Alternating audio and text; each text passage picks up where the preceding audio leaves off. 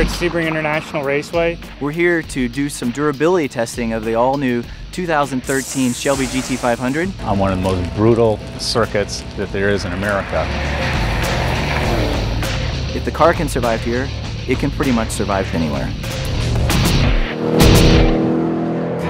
I raced here for years, but my ambition was always to build my own car.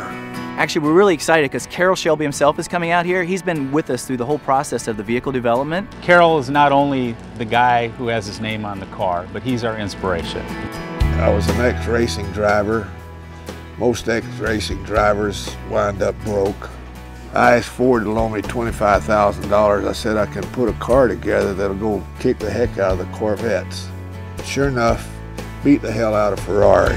Okay guys, here we go.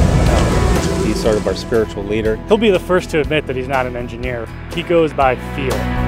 Suspension-wise, engine-wise, 100%. He tells us when we've got it right, and in the most brutal way, he'll tell us if we have it wrong. So we'll take it back, continue to work on it until he says, yeah, this is the car that we're going to market with. Four-seater, 202 miles an hour. That's right. You guys have done a tremendous job.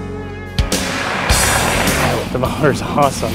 But it also can pull over 1G on the skid pad, so we're really going to exercise the suspension. It just tears the concrete up coming out of these corners. There's a few other cars out there that might have most of the features that this car has, but they're at least $100,000 more. To hell with them.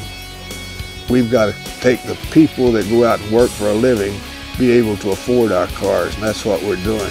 If you don't believe this man has some history here, look at this navigation screen and take a look at the name of that road. I'll be darned. Did you know they named that after you? No. The car ran like clockwork. We gave the car all it would stand.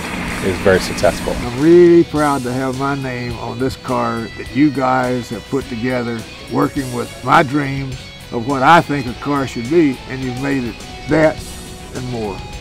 Whatever the competition comes out with, we're going to kick the hell out of them.